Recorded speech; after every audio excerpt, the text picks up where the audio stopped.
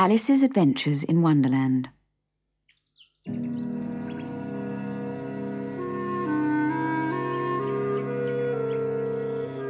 Alice was beginning to get very tired of sitting beside her sister on the bank and of having nothing to do. Once or twice she'd peeped into the book her sister was reading, but it had no pictures in it.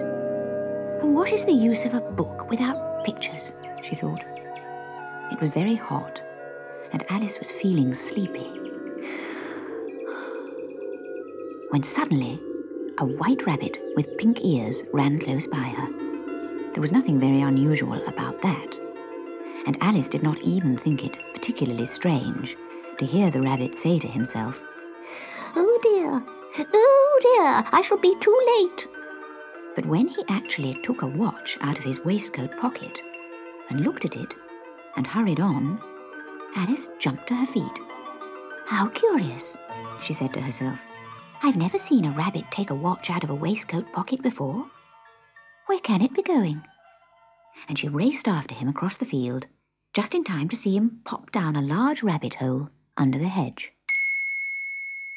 Alice followed without a moment's thought, but suddenly she found herself falling down a very deep well. Down, down, down. It seemed that her fall would never end. "I wonder if I shall fall right through the earth," thought Alice.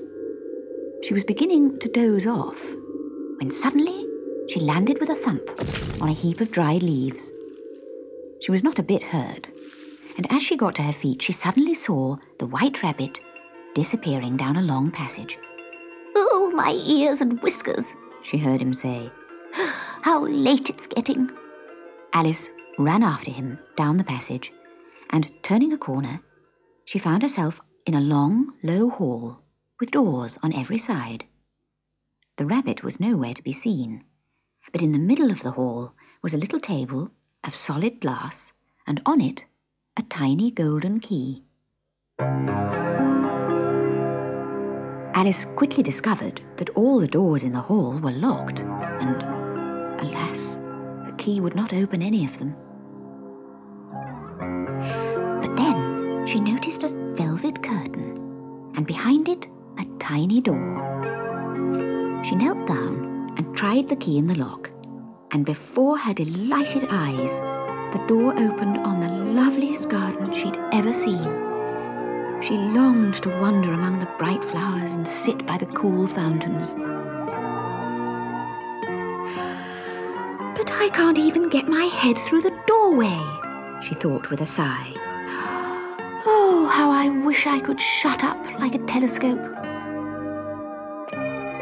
She went back to the table, and there was a little bottle with the words "Drink me" on a label tied around its neck. She examined it to make sure it was not marked poison, and took a little sip. It was so very tasty that she quickly finished off the whole bottle, and then she began to have a rather curious feeling. "It's as if I was shutting up like a telescope," she said to herself. And so she was.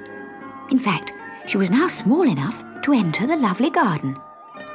All she had to do was reach the golden key which was lying on top of the table. She tried her best to climb up one of the table legs, but it was too slippery. She was about to burst into tears when her eyes fell on a little glass box lying under the table.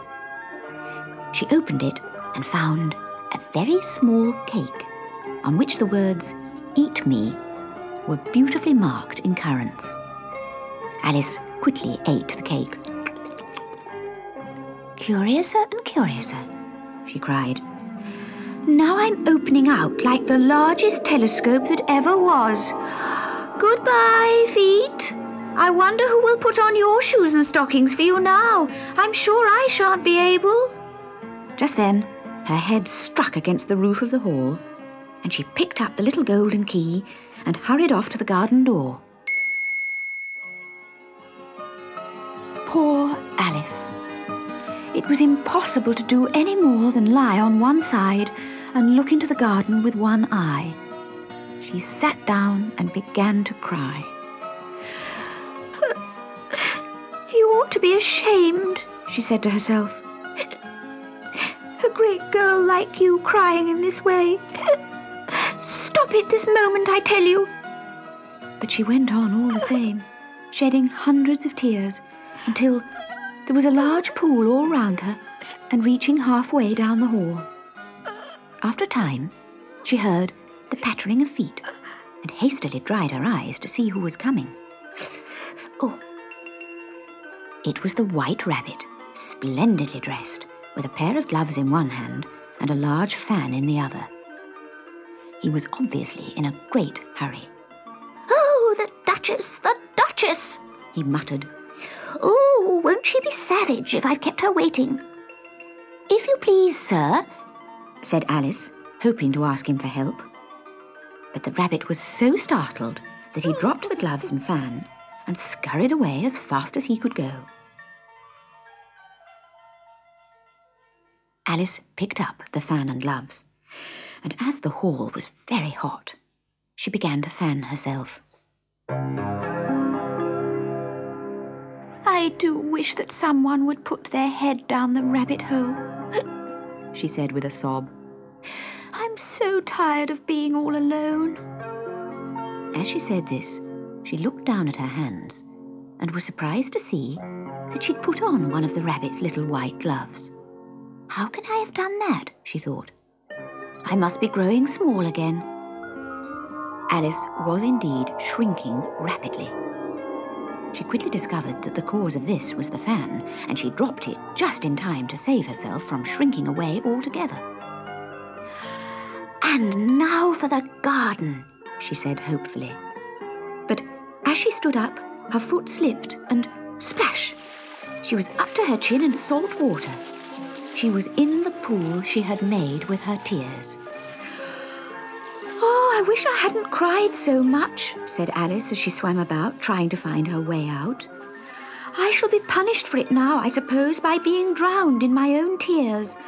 That will be a very queer thing to happen, to be sure, but then everything is very queer today." From the sounds of splashing all round her, she knew that she was not alone. The pool was fast becoming crowded with birds and animals. A mouse, a duck, a dodo, a parrot, an eaglet, and several other strange creatures who'd fallen in. They were all anxious to get up, and with Alice leading the way, they swam to the shore. Then, feeling cross and uncomfortable, they sat down to discuss how to get dry again. At last, the dodo stood up. "The best thing to get us dry would be a caucus race," he said. Alice was puzzled, but nobody disagreed. So the dodo solemnly marked out a racecourse in a sort of circle and placed the party of animals along it. Then he told them to run and stop whenever they liked.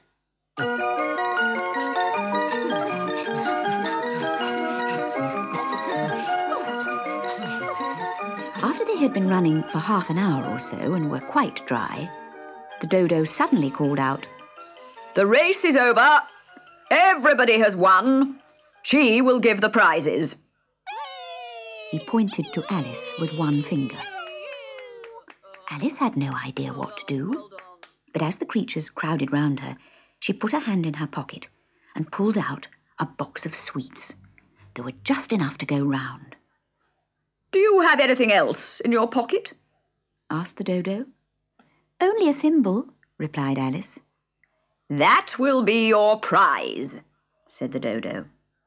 "Hand it over here." The creatures crowded round again while the dodo solemnly presented the thimble. They all looked so grave that Alice did not dare to laugh. Instead, she simply bowed and took the thimble, looking as serious as she could. The whole party cheered, and feeling well pleased with the race, they sat down and asked the mouse to tell them a tale.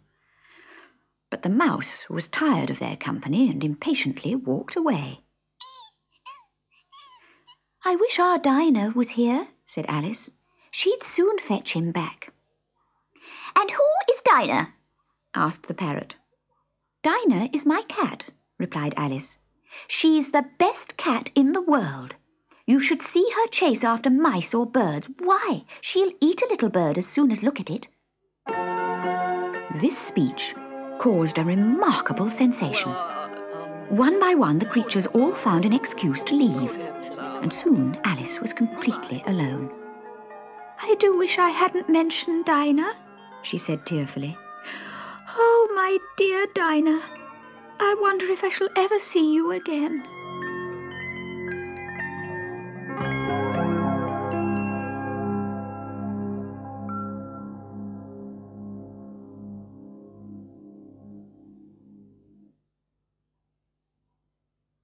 Wonder Wellies.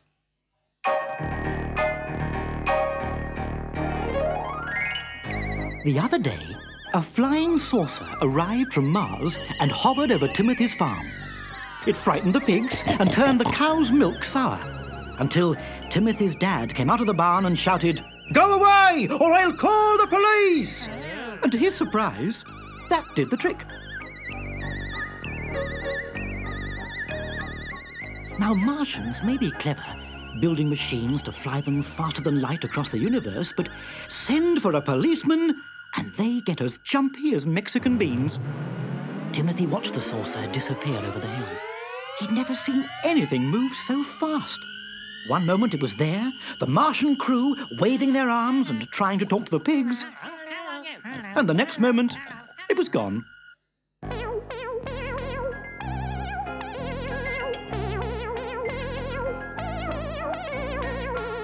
Then Timothy saw them. A pair of Martian Wonder Wellies stuck in the mud of the duck pond. They must have fallen out with the saucer by mistake, thought Timothy. And they look about my size. What a stroke of luck.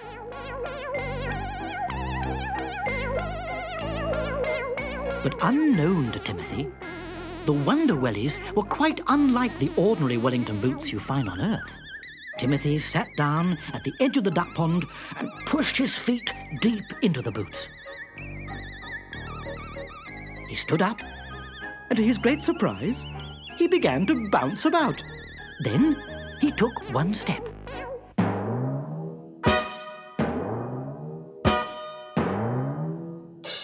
Sadly, Timothy had not read the instructions on the side of the boots. If he had read them, he would have seen that the Wellies were set for walking on the moon of planet Earth.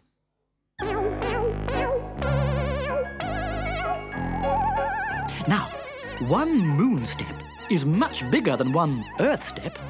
To his astonishment, Timothy found himself at the top of the village church, hanging on to one hand of the clock. Just then, P.C. Smith came wobbling along on his bike. He stared up at the old church clock. "Come down at once!" he shouted at Timothy. "Come down, do you hear?" "I can't. I'm stuck." So P.C. Smith took out his little black book and wrote the words, "Naughty, rude boy, playing with church clock." If you've ever been stuck on a church clock, you'll know how very uncomfortable Timothy felt. A small crowd gathered on the pavement to stare. "Really, children these days?" snorted an old lady. "I don't know what the world's coming to." A motorist stopped and took some photographs. P.C. Smith was calling for the fire brigade. 5 minutes later, a fire engine arrived with a very long ladder. It took the firemen 7 minutes precisely to lift poor Timothy out of the wellies and carry him down to the ground. "The clock's 12 minutes slow now," roared his father. "Don't you ever climb the church again, do you hear? It's straight to bed with you and no tea." And the Martian wellies, well, they lay stuck in the gutter on the church roof, completely forgotten by everybody. 8 million miles away, however, in the depths of darkest space, Captain Silversides, the commander of the flying saucer, suddenly put his head in his hands and said, "Oh no, we've left our Wonder Wellies on Earth. Turn round quickly, we're going back." On Earth, P.C. Smith suddenly remembered the wellies too. He parked his bike at the old church door and fetched a ladder from the vestry. Half a mile away, Timothy was just creeping out of his warm, cosy bed. He, too, had remembered the Wonder Wellies. It was the strangest of meetings.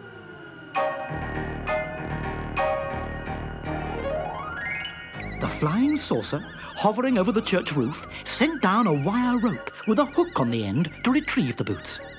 At the top of his ladder, P.C. Smith reached forward and groped for them. And from behind the old church wall, his mouth wide open, Timothy watched in amazement. Just as P.C. Smith grabbed the wellies, the hook on the end of the wire rope caught in the back of his collar. Captain Silversides, thinking he'd hooked the boots, gave the command, "Haul away!" And P.C. Smith, clutching the wellies, was suddenly jerked into midair and was swinging underneath the flying saucer.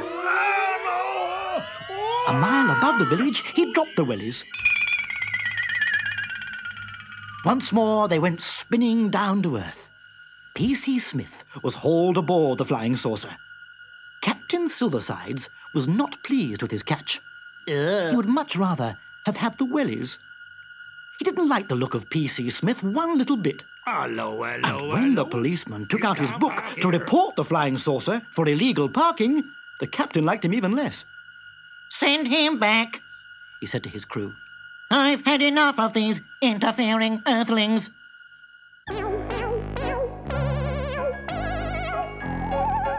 Next morning, the village woke to a peculiar sight. The church clock had stopped altogether. And there, stuck at the top of the tower, his arms round one hand of the clock, was P.C. Smith. Timothy waved. The old lady snorted, "Disgusting behaviour for a policeman. I don't know what the world's coming to." The motorist returned and took more photographs. And the Wonder Wellies? Well, they went spinning down to earth that night and have never been seen again.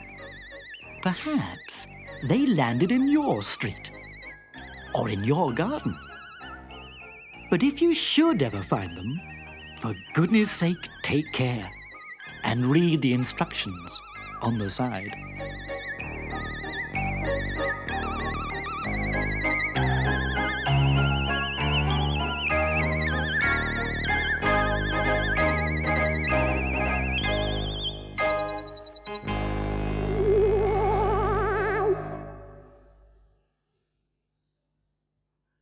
Peter and the Mountainy Men.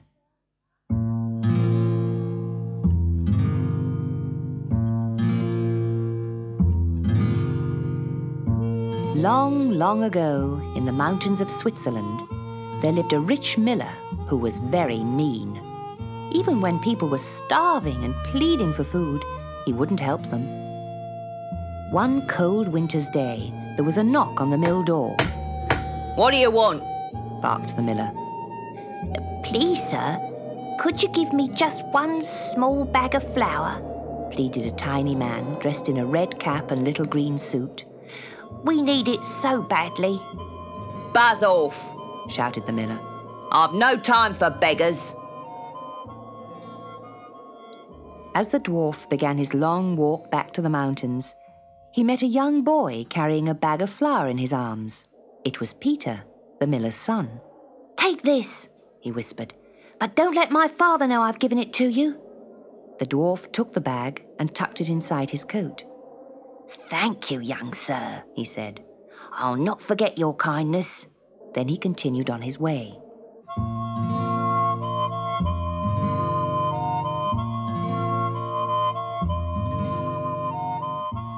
One spring morning several months later, Peter was fishing in a lake up in the mountains when he felt a strong pull on his line.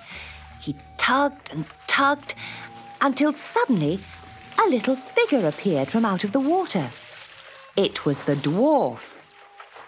Why, if it isn't the miller's son, he said, drying himself on a huge leaf. I've been having my annual bath in honour of the great day. Great day? Asked Peter. Didn't you know? Today's our great day of feasts and sports. Why don't you come and join us? It's great fun, and there's heaps to eat." The dwarf dived into the long grass and pulled out his red cap and green clothes. Then he led the way through a hollow tree trunk to a huge cave in the hillside. This was where all the Mountainy people, the elves, the dwarfs and the fairies, make their home.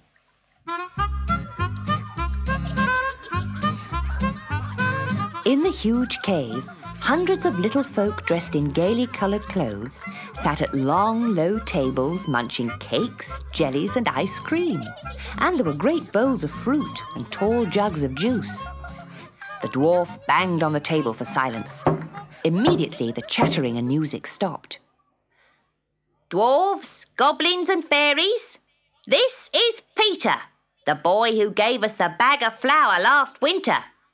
He's here as my special guest for the great day."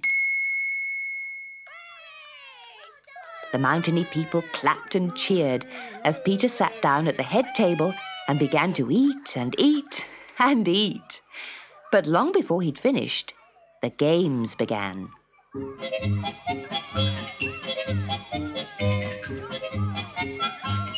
There was hurdling over the benches and pole vaulting over the tables. The leprechauns played shinty, and a big crowd gathered to watch the darts match played with goose feathers. Skittles were played with a marble and big fir cones, and for javelin throwing, they used long twigs. Peter was invited to join in the fun, but refused politely. "I don't really think it will be fair. After all, I'm so much bigger than you, and stronger." "I wouldn't count on that," said a goblin, and he lifted up the bench, Peter and all. The miller's son sat entranced as the elves rode bareback on racing mice, and the fairies used little wooden boats to race down a stream running through the cave. And all the time there were dwarfs doing handstands and somersaults, sometimes for prizes, but mostly for fun. Then, after a tug-of-war between the goblins and the gremlins, everyone ran out to the top of the mountain and back, and fell down exhausted. Peter picked his way through the tired little bodies, taking care not to step on the fairies' wings.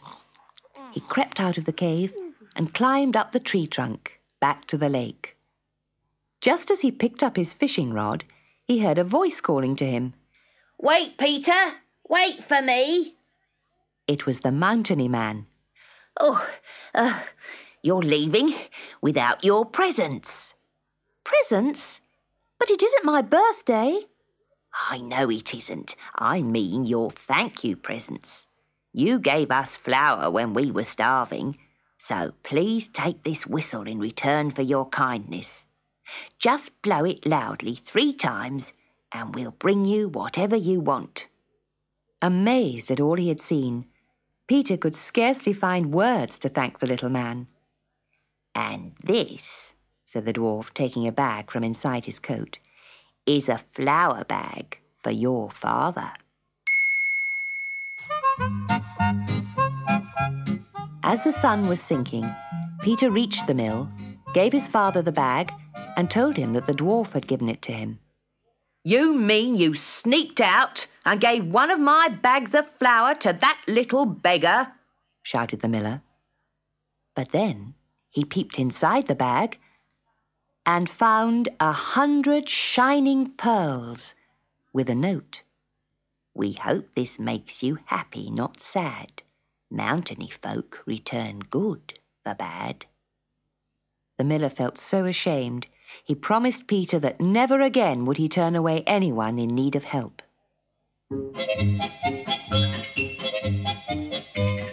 So ever after that, when the first winter snow fell high on the mountains, all the little people visited their friends, the miller and Peter. And they always found the miller's table laden with delicious food.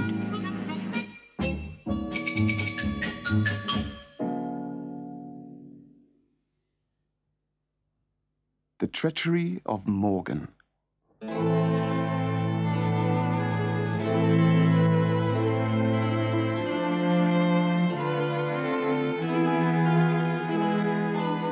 Armed with the magical sword Excalibur, King Arthur drove many invaders and evil knights out of England. But he had one enemy more deadly than all the rest. Not an invading king or a murderous knight, but his own beautiful half-sister, Morgan le Fay. Morgan was a sorceress, and her black magic was every bit as strong as the good magic of Merlin the magician. She hated Arthur for fighting evil, and she hated Excalibur, the sword which made Arthur strong in battle and whose scabbard protected him from injury.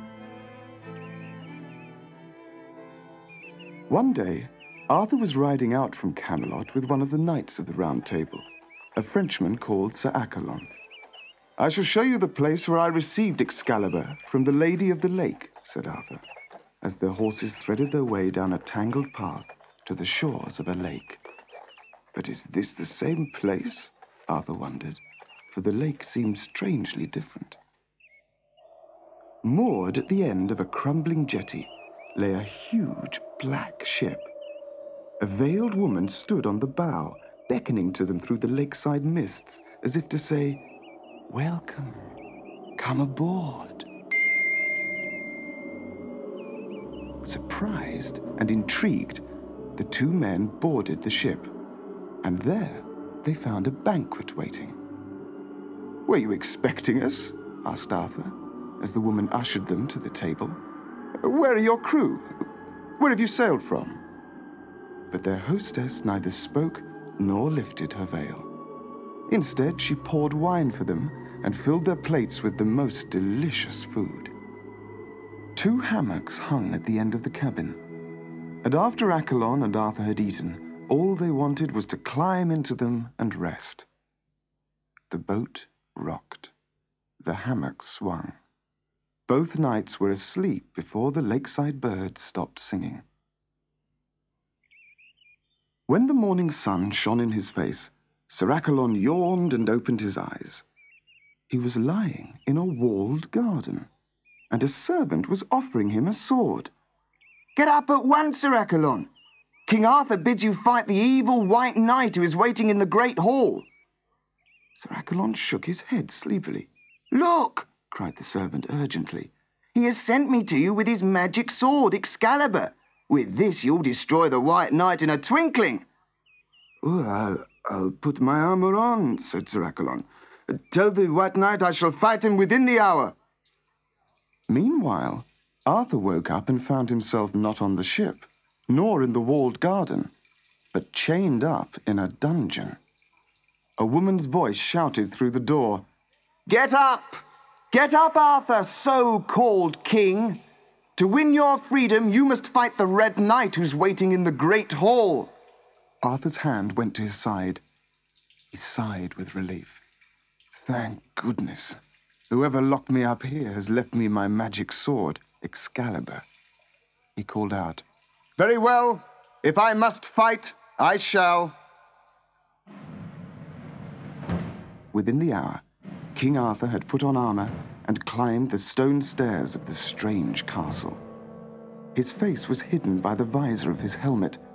So, too, was his opponent's face hidden as they met in the great hall. How could he know that the Red Knight was really Sir Accolon? And how could Sir Accolon know that the White Knight was his friend and king?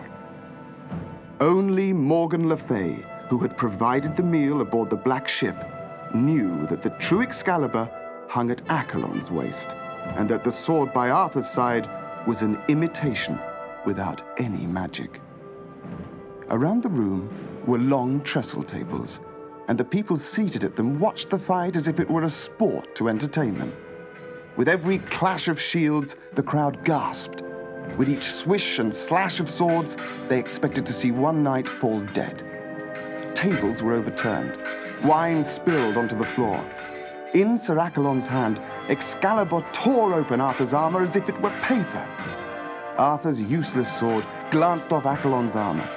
"My magic has left me," cried Arthur. "This is not Excalibur. I cannot fight, and I am not protected from hurt.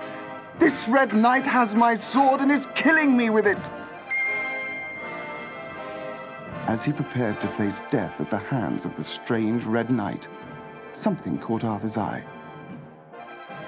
Out onto the minstrel's gallery stepped an old man, tall and grey-haired. It was Merlin the magician. Merlin raised his gnarled old hand, knotted with purple veins. Suddenly, Sir Accolon's sword snaked and twisted out of his grip. Arthur sprang forward, seized the sword, and lunged.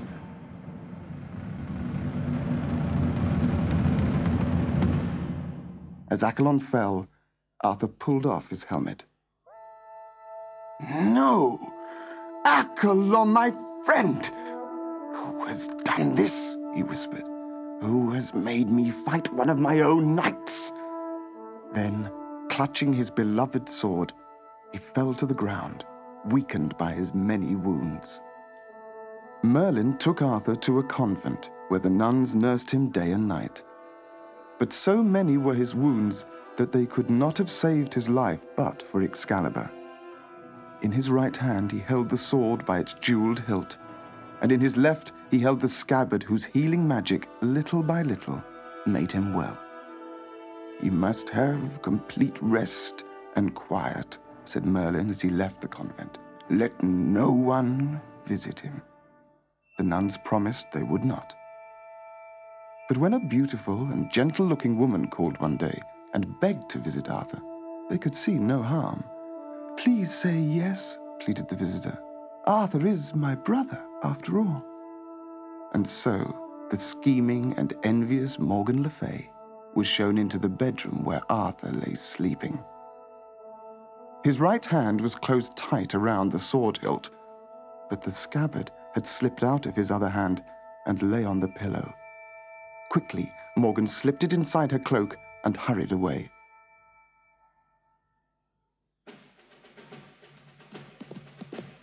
The sound of her horse galloping away woke Arthur, and he reached out to touch the scabbard which protected him from harm. It was gone. "Stolen!" he cried. "Somebody saddle me a horse! I must go after the thief!" "But, Your Majesty," exclaimed the nuns, "no one has been here except your sister, Morgan." Realizing the truth, Arthur rode after his treacherous sister, vowing to kill her for the evil trick she had played on him and on Accolon. His horse was fast, and he gained on Morgan with every mile. She left the cart track and rode to the edge of a swampy lake. Taking the scabbard from under her cloak, she flung it into the oozing mud, where it sank out of sight. "Never again shall my brother be protected from his injuries." And all the beauty went out of her face forever. Closer and closer came Arthur. But Morgan the sorceress only swirled her cloak around her head and turned herself and her horse into a white bluff of rock. Arthur glanced at it as he rode past, but galloped on. And when, after many days, he had not found his sister, he rode home sadly to Camelot. But he vowed revenge, and swore that one day he would overcome the evil magic of Morgan Le Fay.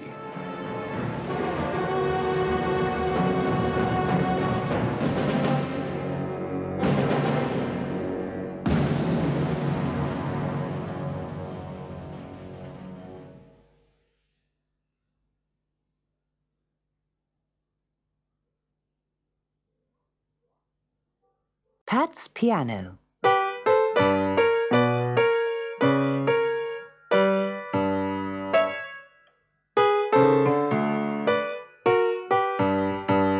Pat was cross.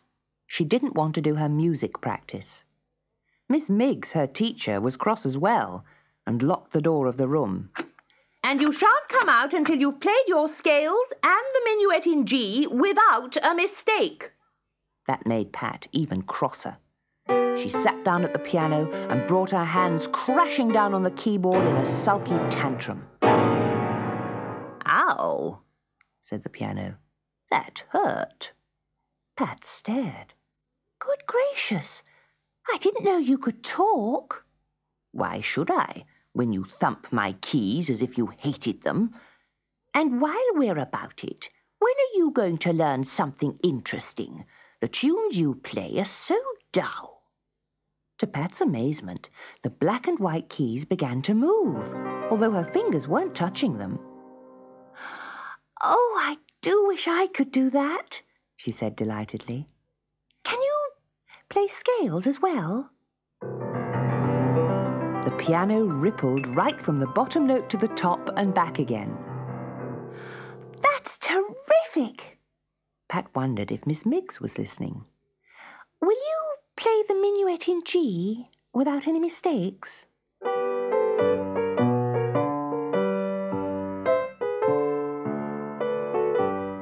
So the piano played the minuet in G.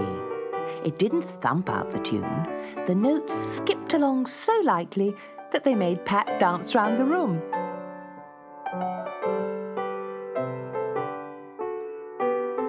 She only just sat down in time as Miss Miggs unlocked the door. Miss Miggs seemed very surprised. That was excellent, Pat. Next week you can learn the Turkish rondo. After she'd made friends with the piano, Pat began to look forward to her music lessons. She was never cross or sulky, and she stroked the keys gently and tickled the piano under its chin.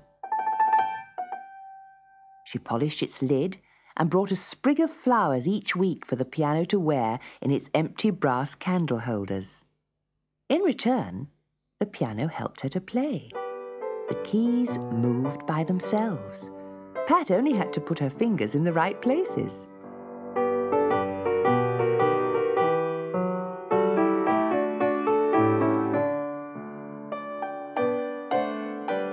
You're doing so well, announced Miss Miggs one day, that you could play in my summer concert.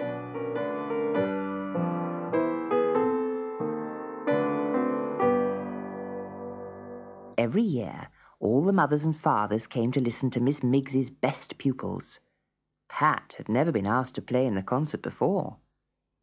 We'll be best, she said to the piano, and it gave a little trill of agreement. But the piano was old and shabby and never moved out of the practice room. The concert was in the school hall. On the hall platform was a grand piano, very large, beautifully polished, and with its lid held up by a golden stick. You'd better practice your rondo, said Miss Miggs on the day before the concert.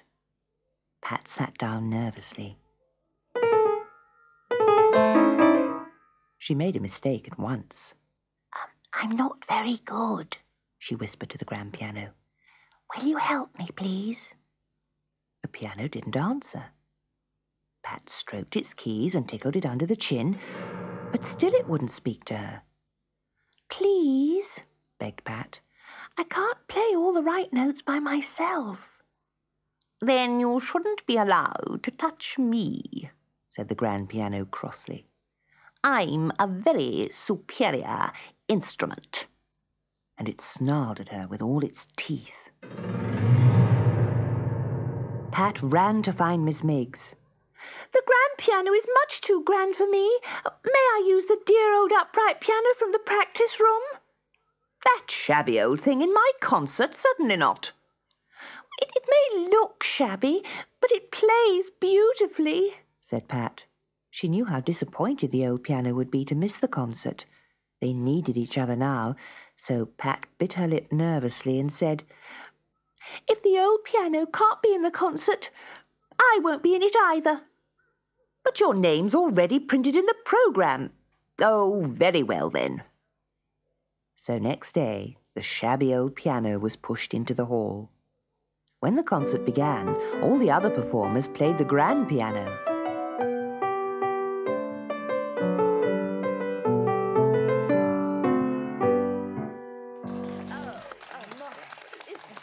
Mothers and fathers clapped, and the grand piano looked very pleased with itself. When it was Pat's turn, she sat down at the shabby upright piano. Let's show them, she whispered.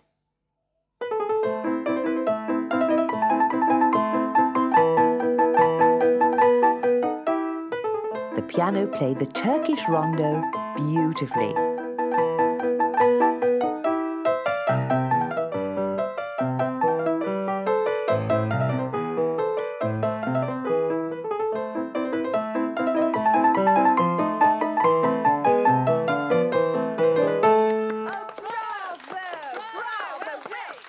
Everyone clapped. Pat began to stand up. But to her horror, the piano said, "Don't be in such a hurry. I don't get many chances to perform in concerts. I'm going to play an encore." "You're what?" Before Pat could object, the piano had begun.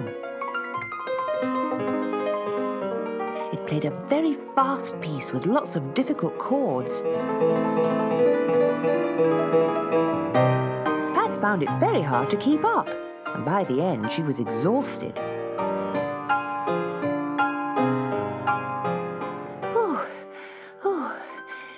Did anyone notice? She wondered, mopping her forehead.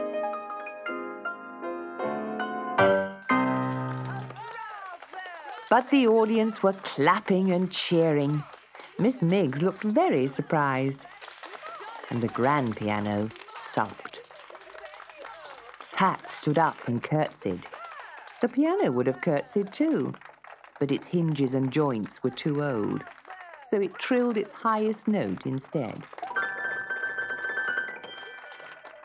It almost gave the game away. Luckily, nobody noticed. And when Pat was presented with a bright bouquet of flowers, she laid it at once on the piano's lid and whispered, "Thank you."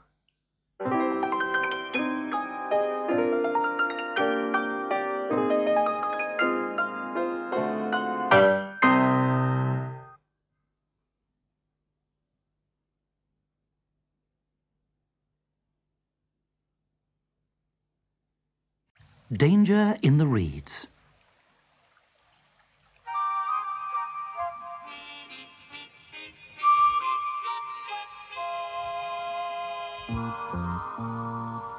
The warm afternoon sunlight sparkled on the lake and filtered through the water. In their home in the weed bed, two wild brown trout, Sol and Mo, were having an afternoon snooze. As the sun dropped in the sky, the trout stirred and began to feel just a little hungry. For this was the time of day when they always went looking for their favorite food. From hiding places in the bottom of the lake, tiny bugs started to appear. Inch by inch, they wriggled their way towards the surface. There, they would split their skins and hatch into beautiful damselflies, dancing and hovering on the evening breeze. But before the bugs could hatch, Sol and Mo darted after them, their jaws snapping shut on the struggling creatures. With a plop and a splash, Sol's back rose out of the water as he grabbed another bug, and another, and another. But something else had stirred in the shadows of the lake and was slowly heading for the spot where Sol and Mo were feeding. It was old Lucius, the pike, on his afternoon cruise. Of all the creatures that lived in the lake, he was the only one that Sol and Mo feared. As they chased here and there after their tasty prey, Lucius's cold, cruel eyes searched the water for his own supper. Frisky and unaware, Mo slid further and further away from his friend, and suddenly stopped short.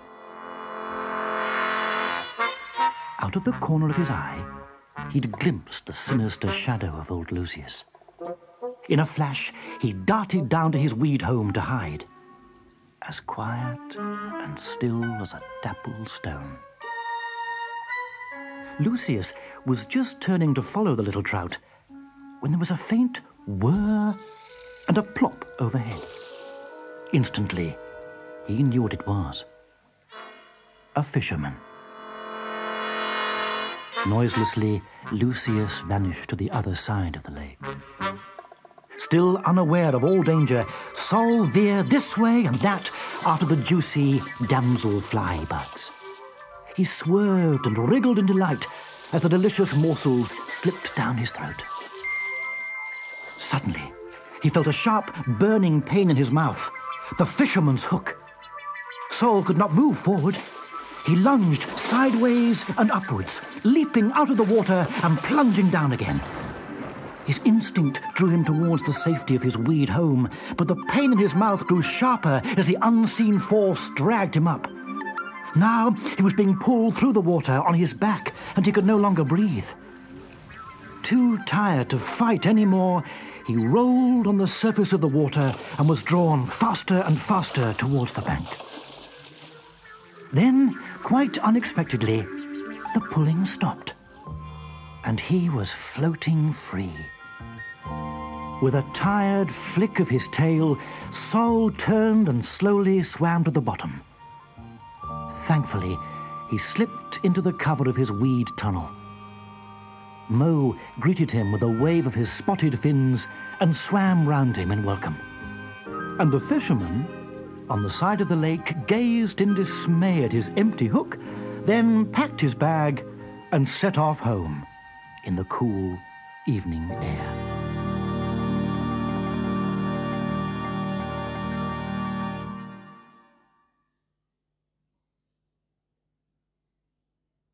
My Uncle Paul of Pimlico.